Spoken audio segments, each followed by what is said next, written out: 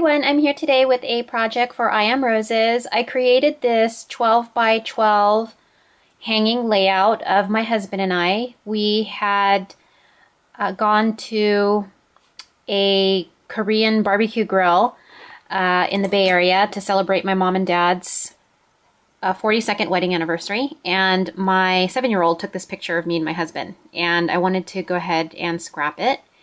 And the paper collection that I'm using is sort of a Mod Podge of paper collections. I have Recollections, I have K & Company, and yeah, so anyways, I'll have all of the products listed on my blog, so you'll want to check it out over there. So anyways, let me go over how I created this layout.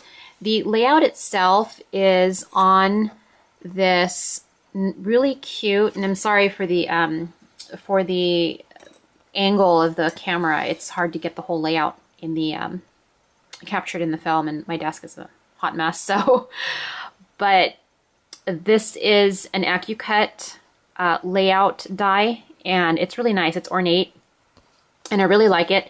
I also have these mini album pages. It comes in a die set of 3 by AccuCut also, and it comes with a similar page that's cut like the layout, except it's only 7 by 9. But it layers nicely on top of the 12 by 12 with design paper on the back.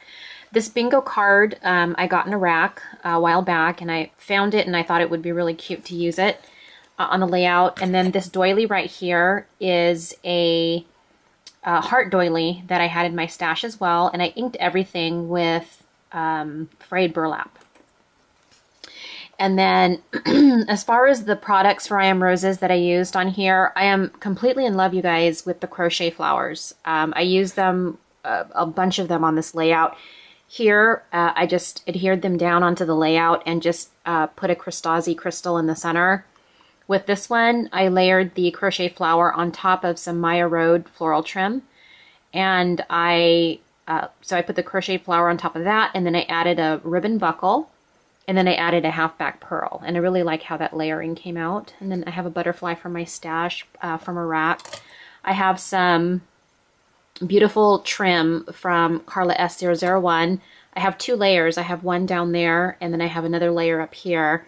And then I used this really pretty crushed velvet pink trim that I got from Jade. Hey Jade! She's Jaded Studios on YouTube.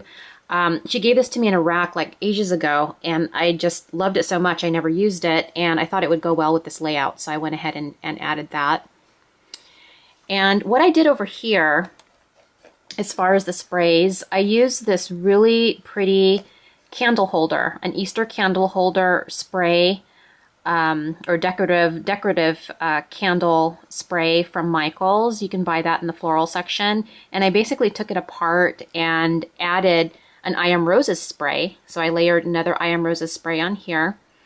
And so I added that all together, and then I just started adding a whole bunch of I Am Roses flowers to sort of fill everything in. So I used some of the mini roses, some of the R8s, and then I added some pink cherry blossoms. And then here's another butterfly from my stash. And then I added more of the crochet flowers again with ribbon buckles and half back pearls. And then I used some of the rose leaves. And then here are some of the two-tone pink R77s. I love those. They're so pretty. And then I have another I Am Roses flower right here, which is white with a pink center. So that's basically what I did. I took some stickers from my stash and distressed them with the frayed burlap. They were kind of very pink, so I toned them down with some frayed burlap. And then here's more of the crochet flowers up here. And then I have this vintage hanger. I'm actually going to hang this in my scrap room, this layout. So, and it just says love in there. That was a vellum sentiment that I had in my stash. So that is my I Am Roses project for today. And I hope you like it. I'll have more pictures up on my blog, and I will have the products listed up there as well. So check out I Am Roses at iamroses.com. Thanks for watching, everyone.